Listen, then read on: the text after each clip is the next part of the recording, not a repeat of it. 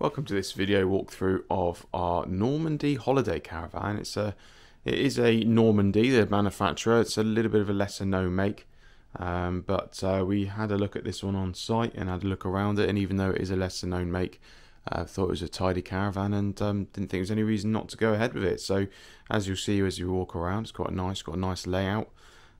So we're going to have a look around, look at the layout, condition, things like that. It's from 2010. It's a 37 by 12 3-bed. It's got double glazing, gas central heating, and it's priced at 17,995. So as I say, going to have a quick wander around here and see what it's all about. So the front end here, you can see we've got a gas fire, and then we've got a TV unit over in the corner with obviously top there, as well as a couple of doors below and a couple of shelves. Little cupboard unit in the corner there as well. Big front windows in the lounge here, and then you've got one on the non-door side on the off side there as well. Thing with this van, it's got one exterior door, but that exterior door is in fact sliding patio door, which is on the right hand side. So no door other than that, just a sliding patio door, but it is a big opening side patio door there, which is nice. You can see we've got this fitted wraparound sofa area here, which condition of the upholstery is all pretty good. There's no bad rips or stains or anything like that to tell you about. Nice back cushions, all quite thick. So seating for 1, 2, 3, 4, 5, 6, 4, 5, 6 people, I would say. So that's all quite nice, as you can see. So turning opposite the seating area, like I say, is the gas fire, little mirrored shelving unit there, and then your TV area in the corner. Just scanning back across, then you can see our dining table and 6 chairs. The dining table top has delaminated, so you can see here just the wood below it. This could be painted, or we could remove the top there and put a different top on if need be, depending on what you'd like. Big patio sliding doors. You can see much bigger than a standard door for a caravan, and then you've got those sliding Venetian blinds on there as well. Turning then towards our kitchen, you can see we've got a gas oven and hob, and then we have a fridge with ice box there. So very good sized fridge, and then the ice box above. So technically no freezer as such, but there's probably classed as a little freezer on the top there, but it's not a big fridge freezer as such. It's just more of a large fridge. Having said that, you could remove the shelf above it and you could fit a taller fridge freezer in there if you wanted to. Cupboards are all quite nice. Obviously they're sort of an ivory cream whitey colour, and then you've got your kind of beach style worktops. So just trying to give you a sort of scan around there from there across. So there's the gas fire in the living area there, and then we've got a gas radiator where I'm stood. So turning then from the dining area and looking down the hallway, we've got a door on the left hand side, which is where we find our combi boiler, so Worcester 24i Junior. It does our central heating and our hot water. And then walking down our hallway, unusually, because a lot of caravans you'd find your main bedroom at the back, but this one actually in fact has your main bedroom to the left hand side here. It's the first door you get to through the hallway, and this is the main bedroom here.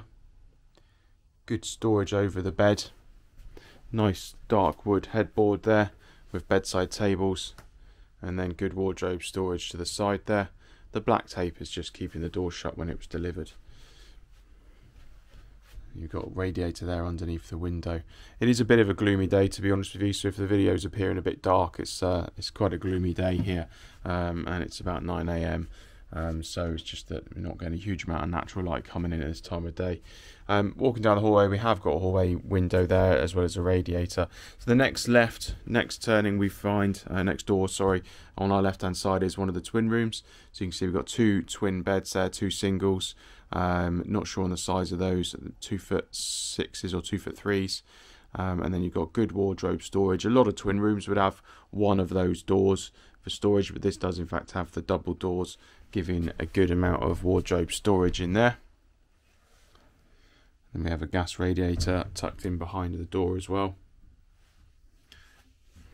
So that's one of our twin rooms, and then we get to the back here and you've got a sort of left hand turn in the corridor, and then we've got our other twin bedroom, as you can see, which has a single wardrobe door, but it is a larger single wardrobe door than some, so it's fairly decent storage still in here really. and then you've got plenty of cupboard space above, and then obviously your gas radiator as well.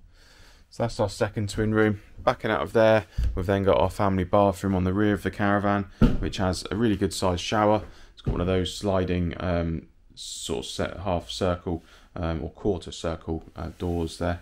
Not really sure what the technical term for that is. That's probably made me look a bit silly, but either way, it's a shower, and it's got sliding doors that slide back. So that's quite a nice size shower there, and then we've got the standard toilet and sink here.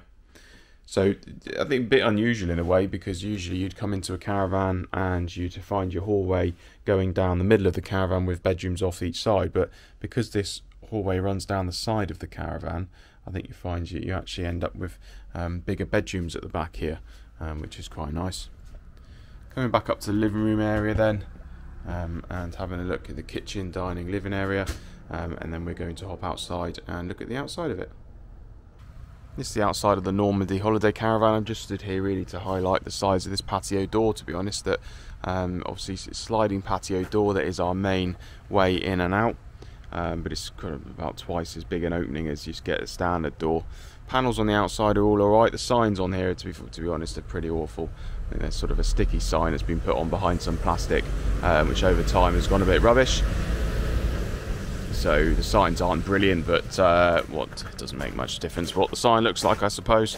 Walking down the back of the caravan then, it needs a wash, only just come in, needs a good wash off.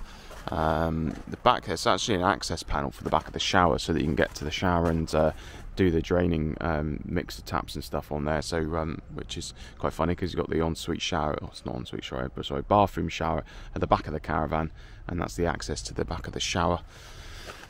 It is dirty, as you can see, but just looking over here, you've got a little bit of dent on the back here with a couple of holes where probably regulator's been or something. It just needs filling in, but everything's going to look much nicer with a wash off. Got a downpipe missing there.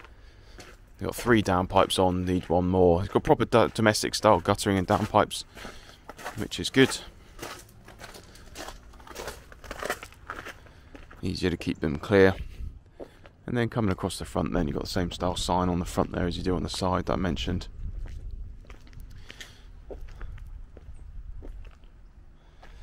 Bit guttering missing on the end there.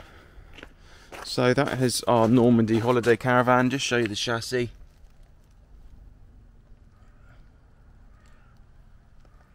It's a pretty standard painted chassis, which looks like someone's been greasing up at some point.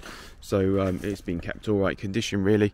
So not really anything to worry about there, I don't think. But so that's the Normandy Holiday Caravan. As I say, it's a 37 by 12 3-bed.